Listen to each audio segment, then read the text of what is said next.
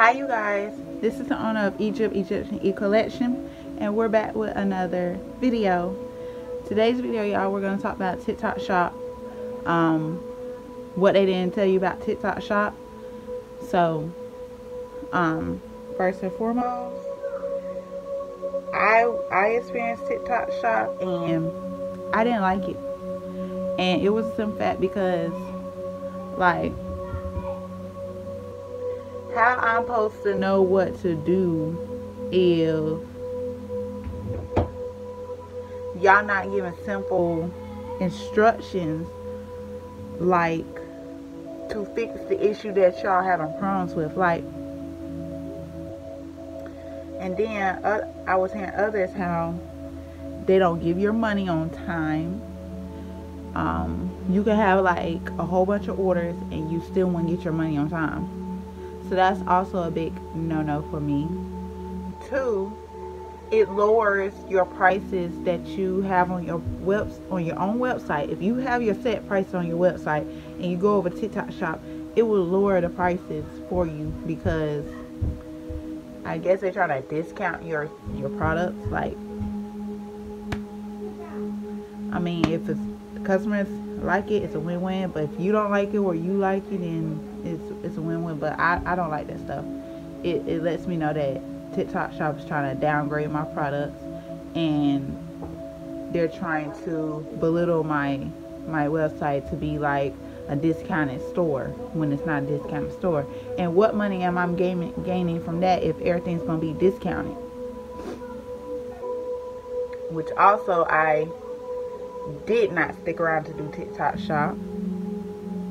And then I also heard how you set your product some way with TikTok shop, it will violate you because it's not in the right category or something like that. And I'm like, what's not in the right category? Like, so say you're a body butter business and TikTok shop violates you because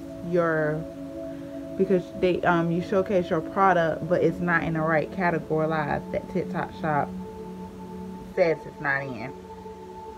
If that makes sense. What in the world is wrong with that? Okay. If that makes sense, you guys. So it's just like TikTok shop just currently picks at certain business and they violate them. Then they they like violate them, and it's not right. So like I told people in this group I am in, I said I deleted TikTok shop, and it was the best thing I ever did was to delete TikTok shop. It was the best thing because 1, you're not gonna belittle my products. 2, you're not gonna violate me for categorized stuff. 3, you're gonna pay me when I get my orders. 4, you're not gonna sit here and hype the algorithm because I got TikTok shop when I've been consistent on TikTok, posting and being consistent on TikTok, and all I get is less views. But if I have a TikTok shop, y'all gonna upgrade? No. And I want to say thank you. I got 100 followers on my IG. Thank you so much. So now I'm about to get to posting because I actually can see when I need to post. So thank you. And if you want to follow my IG, it's scratch that. It's EgiptEgyptianne.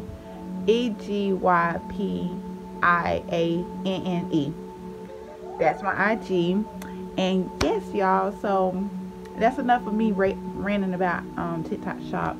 But if you want me to talk more about different different apps, then like, comment, and subscribe. And I see y'all again with another video. Bye.